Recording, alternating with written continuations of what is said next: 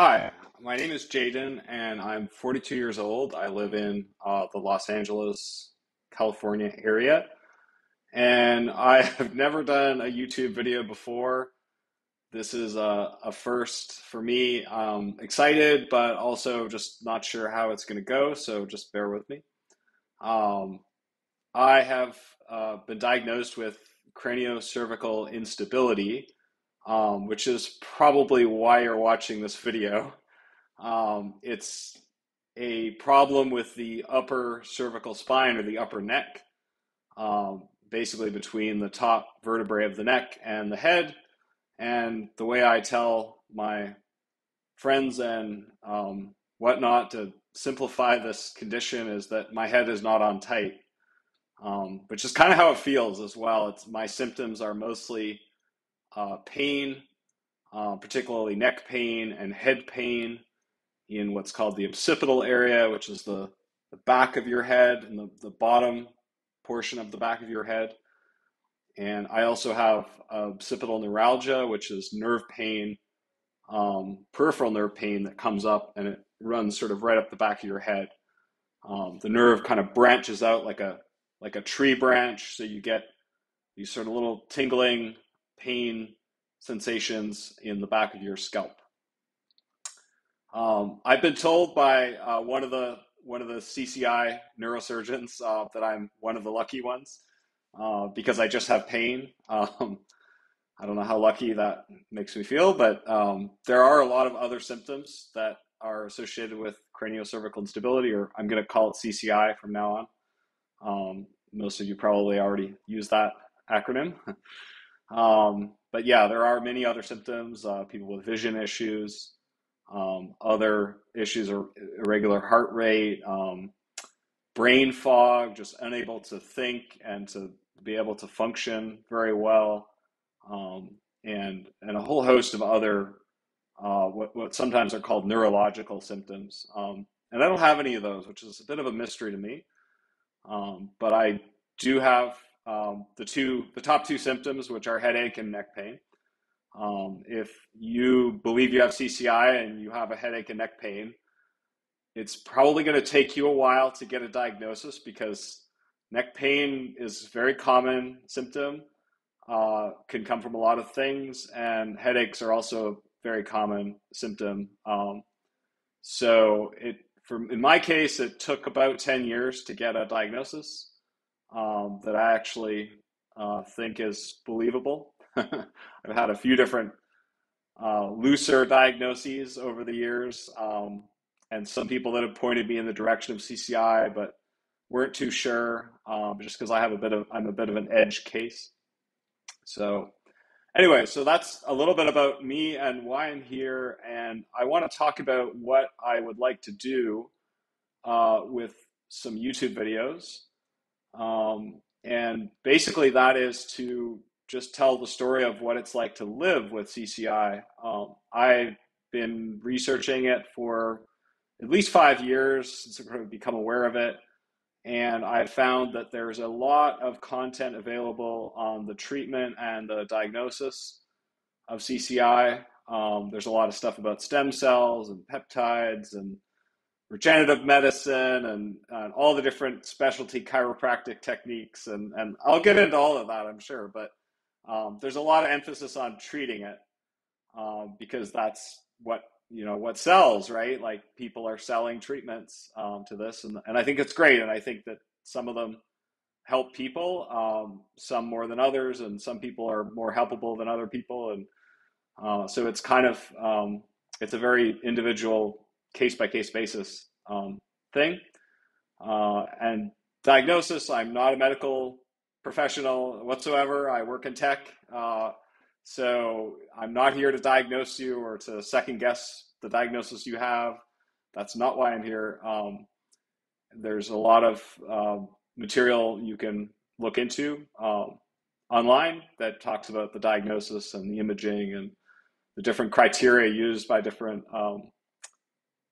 facets of the medical system.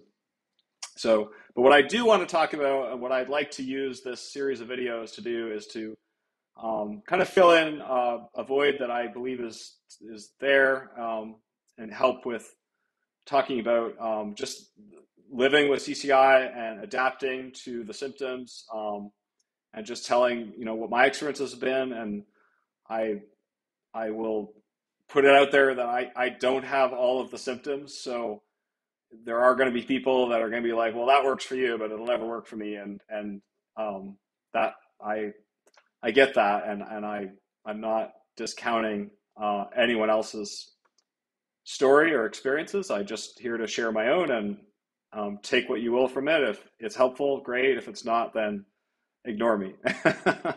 um, so I guess I think with this episode, I'm doing this very spontaneously, as you could probably tell. So I don't have an agenda or anything I'm following, but I think what I'm going to do with this episode is just tell you a little bit about my history, and sort of how all this started.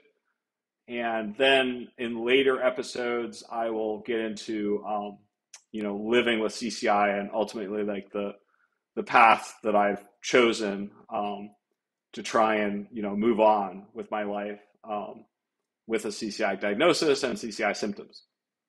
So with that, I'll, I guess, start off by talking about the beginning of it. And it really, in my case, it's somewhat unusual because I did not have a trauma that I know of, and I think if I had had a trauma that was significant enough to cause CCI, I would have been in pain, or I would have had some kind of months or weeks of agony. But I had no trauma. I had no car accident. I did not have a big fall, or have a sports injury, or get in a fight, or there was nothing like that at all in my history. So no trauma. I also now know that I do not have Ehlers-Danlos syndrome, which is the next most sort of common cause of CCI. And that's a syndrome that is associated with looser ligaments and hypermobility of joints. It's possible that I'm on what is called the hypermobility spectrum. My physical therapist has told me that I probably am. So if I had to guess, I would say that I probably have some genetic hypermobility that has led to my CCI, simply because I have no explainable trauma, and the ligaments of the upper neck joint shouldn't just fall apart for no reason. So I probably have some kind of genetic predisposition for this condition. But anyways, just going to how it sort of came about. I was actually living near the beach 10 years ago. I was in my early 30s, living the California dream, as they say. I had moved here from Canada at age 30, and was doing quite well, and just trying to find my way in LA. I didn't know very many people. I was trying to get involved in things, and I started doing some activity, physical activity. So I was in running. I also did some circuit training with Nike. There was a thing called Nike Training Club in Santa Monica. It was a pretty cool thing to do because we got to work out with some famous people sometimes, and get to go to some cool hidden away places in the city. Did a workout on the rooftop of a building downtown once, and so it was really quite a neat time. And I was starting to enjoy my athletic sort of side, which as a teenager was really not that significant. I was kind of overweight as a kid, so I really didn't become more involved in like sports and all that until I was a bit older. So, anyways, I was doing really well. I was, in great health, and getting involved in more more physical stuff. I had a desk job as well, so my ergonomics basically sucked. I'll put that out there, and had bad posture. I had forward head, which is where you kind of you lean into the monitor, and your neck is kind of not in the right alignment. So I was doing all the wrong things in my 20s and 30s, I'll admit, which probably didn't help with everything that was about to happen to me. Anyways, I did remember in 2013 that, so that's 10 years ago today, basically. I made a doctor's appointment, which is something I had never really done before. Like I'd gone before to like urgent care or something if I like, had something, like a cold that would never go away, or if I, hurt myself in some way, but I'd never actually called and be like, I am calling just to go see a doctor because I think there's something wrong with me. So anyway, so I went to this appointment and I had sort of a what we call down here the Obamacare physical. It's a free holistic kind of medical visit you can do every year. That's designed to be like preventative. So they do the standard blood tests and all of that. So anyways, they did all that, and there's kind of an interview component with the doctor where they're like, how are things going? Like, and I'm like, like I have a headache, like all the time. And I don't think it's very normal. It gets a little bit better when I'm, physically active and my mind is kind of distracted from the headache. I probably always there, but it's definitely a problem when I'm trying to focus on things. And so yeah, I basically went in 10 years ago to the doctor for a reason, because I had headaches all the time. And I'm talking all the time. Like there was no time when I did not have a headache. Um, so the doctor was kind of like, oh, well, that's not good. We don't support people having headaches all the time. So he told me to take Tylenol and keep a headache journal and kind of brush me off. Maybe that's a bit too strong. I mean, he did want to see me again, and but he basically they didn't know what to do with me, and I wasn't very impressed. So I kind of withdrew from the mainstream medical system, thinking like, well, I'm not interested in taking Tylenol all day, every day for the rest of my life. And I also thought the headache journal was just kind of something to placate me. So I was like, I'm not doing that. Although I later ended up doing one, and I'll tell you in a future episode, I had to do one for a neurologist. But for this guy, I was like, no, I'm not doing a headache journal for you, dude. And I'm also not going to make another appointment. I'll see how the blood work is. But if they said I was in perfect health, then my heart rate was even lower than normal because I was athletic. And there was nothing wrong with me. So at that point, I was like, okay, well, I really don't like these headaches. And I started to think about other ways I could try to address this.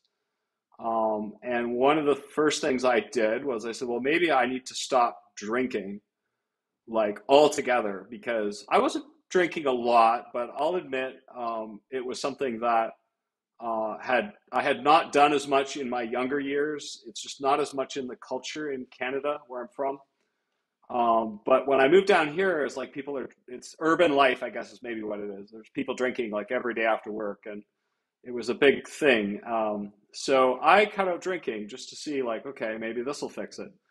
And if it does, like, great, problem solved. But I did that and I really didn't notice any difference. I then tried some massage therapy, which, was really nice. It's pretty expensive. But it was only temporary. Like it made me feel better after the appointment for maybe like a few hours, and then everything would kind of come back again.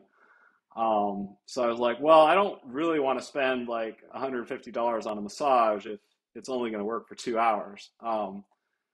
And it's nice to lay there on the table and get a massage, but like I'm really not getting any lasting benefit. So I tried some chiropractic, which I was really hesitant about. Again, it's another cultural thing. In Canada, chiropractors are seen as a little bit more alternative and kind of, on the edge of science. And in the US, like they're celebrated. I mean, I think they have a much bigger kind of reputation here, and a lot of people go to chiropractors and see them as saviors and all of that. So I'm like, okay, well, I should be an open-minded guy, and I researched some chiropractors, and I went to a chiropractor and had my back and my neck adjusted for the first time in my life, and it felt really good. I was like, wow, okay, now I know what everyone's talking about. Like this, this stuff is kind of nice. Um, so that actually I thought helped me more than massage therapy, especially the neck adjustment. Um, but also wasn't very durable. And when I say durable, just like it didn't last. Um, so my headaches came back. And so the chiropractor solution was, well, just, if you feel better for 3 days, then come every 3 days and pay me, whatever.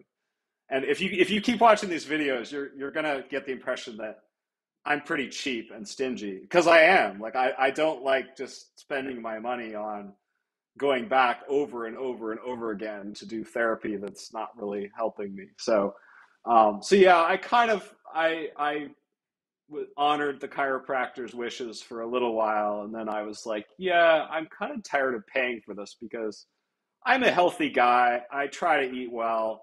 I'm not drinking. I'm doing all the right things, and like, why should I have to come why should I have to come like twice a week to be adjusted? Um, so I just I didn't like the idea of it. So I kind of stopped going to that. Um, so anyway, this is all sort of a period of a couple of years when I would describe my pain as being very manageable. So I could still work very easily. I mean, I did have to take breaks. I had to really work on my posture. So that is one of the things the chiropractor really kind of, um, read me the riot act on posture, and she got me to, properly have my monitor at the right height, and encouraged me to get a new chair. And so yeah, to her credit, like there were some things that I learned from the chiropractor that the regular medical doctor didn't even think about. So I worked a lot on my posture. I used a lot of topicals to help with the muscle pain in the back of my head, and in the suboccipital area was kind of where I had most of the muscle pain, which is really common for CCI, as I later found out. The suboccipital area is basically the band of muscles at the bottom of the skull, that sort of hold it controls sort of the up down of your head, the nodding motion. So yeah, a lot of menthol based, topical rubs and things that could help kind of calm the muscles and the nerves. Um, I started doing yoga. I started trying to go to the gym and just get stronger as well. I was doing some core training with TRX that had just sort of become really popular at that time.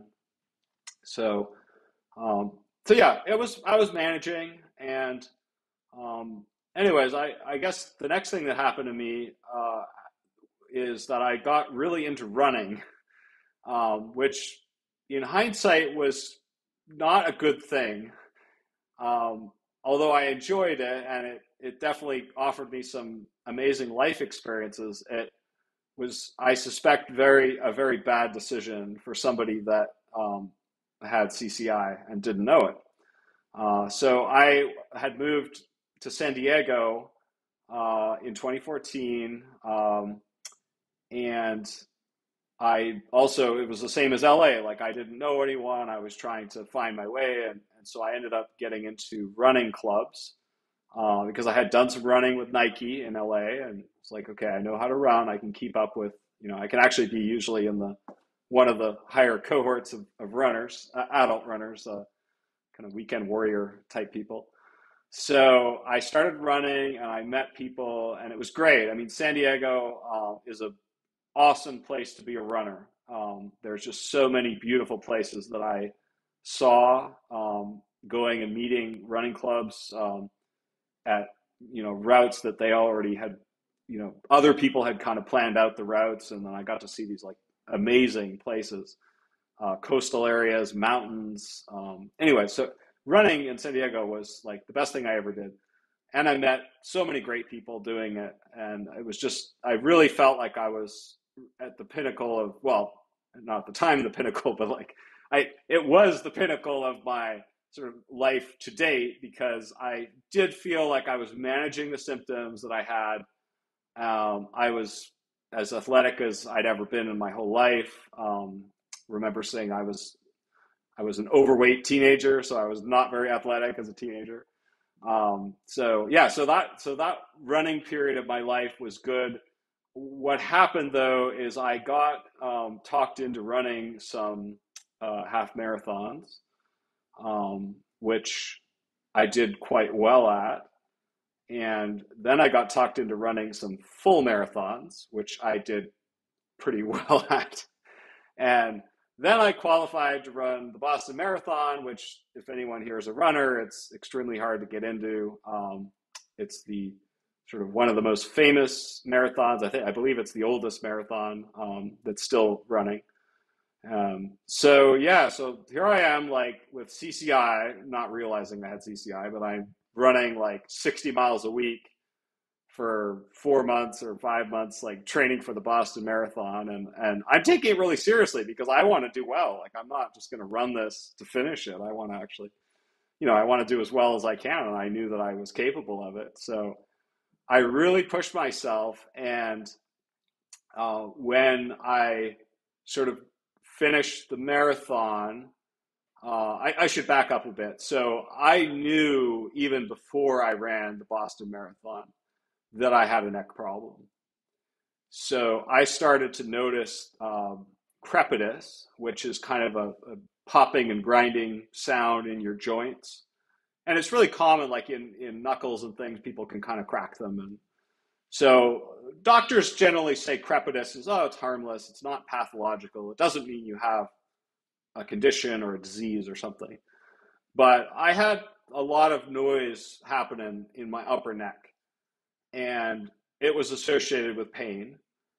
Um, but I was still managing. So I carried on, and I did really want to. I had put all the work into qualifying for Boston. So I was like, okay, I'm going to suck it up and do it. And I had been doing massage therapy with a really good deep tissue guy who worked with a lot of runners, and that allowed me to kind of survive training for my last marathon because it was pretty rough. I really pushed myself, and I guess maybe I regret it now, but it's like hindsight is 2020. So, but yeah, I was able to kind of manage all of that and did quite well in the marathon.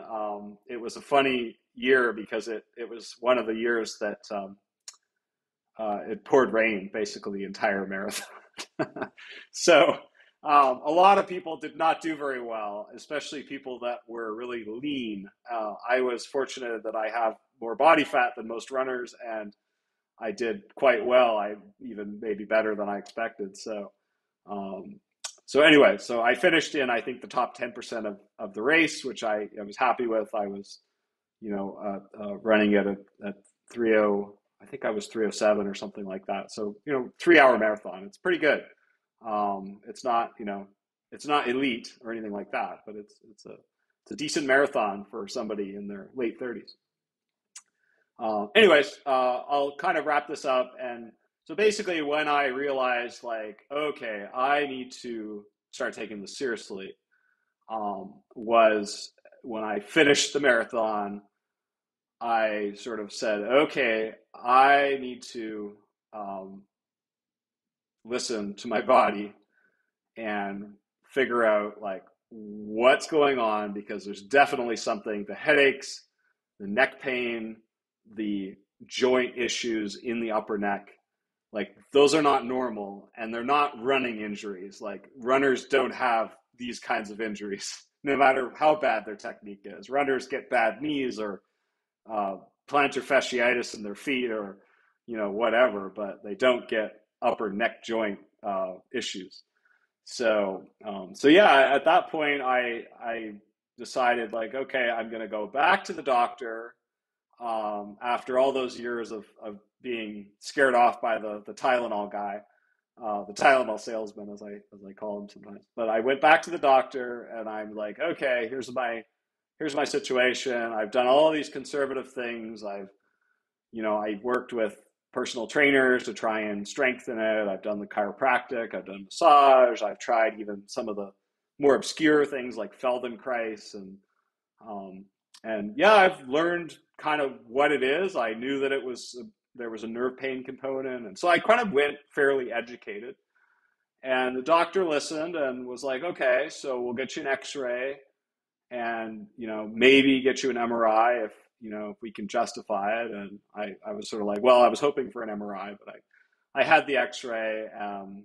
It didn't really show anything, but it did show I had some disc degeneration lower in my neck, which is extremely common. The C5-6, I have a small disc bulge. So he's like, "Yep, let's get the MRI." Got the MRI, and the MRI is like, "Yep, basically normal neck. It's pretty straight."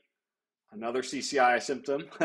I have a perfectly straight neck, basically, or a military neck, which it's not doesn't just mean it's CCI. Like it could just be I have bad posture or just genetically kind of like that. It usually is more of a environmental thing or postural kind of thing.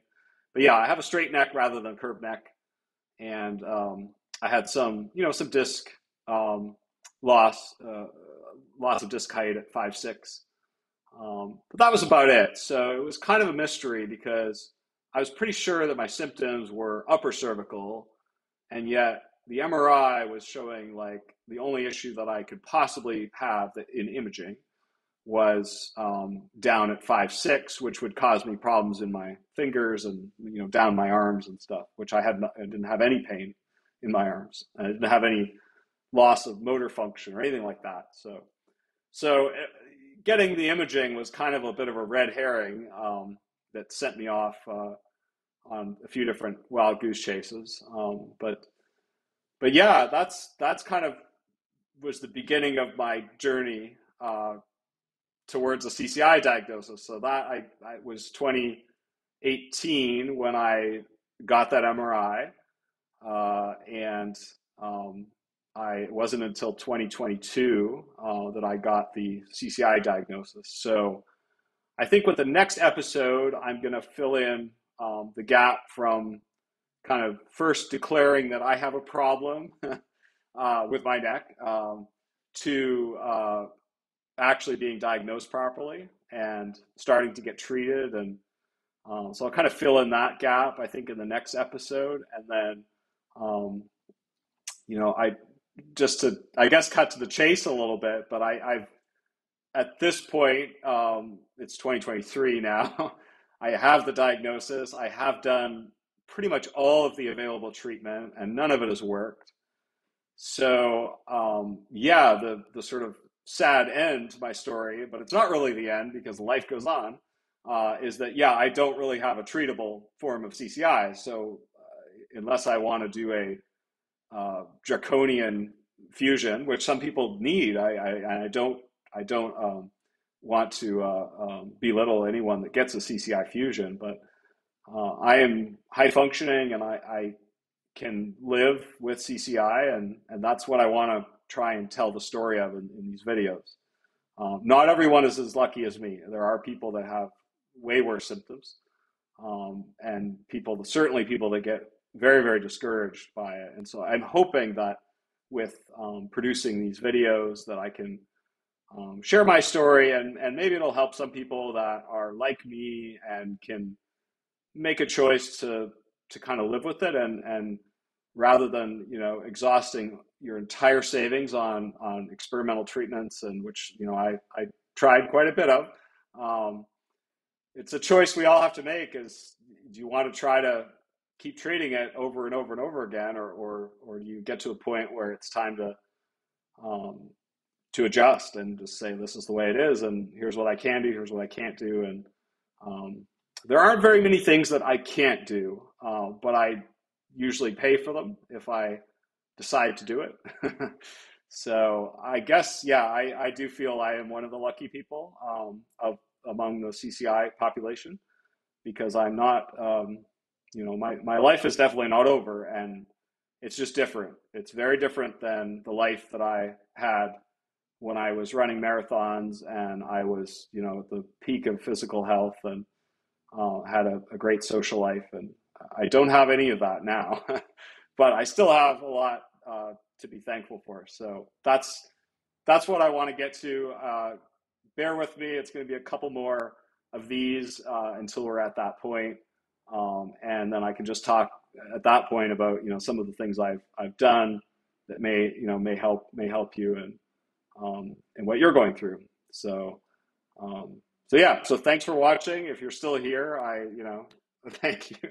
And I hope that, please leave comments and like the video, because it'll help more people find it. And I'm happy to see what you have to say. And if you'd like to see me answer anything specific, or you have questions about what I've talked about, or I'm wrong, if you want to call me out on misinformation or whatever, I'm trust me, I'm not trying to do that. But if I've said something that's inaccurate, please call me out on it, and I can correct it in a future video. Yeah, so that's it for this one. Thank you for watching, and we'll see you next time.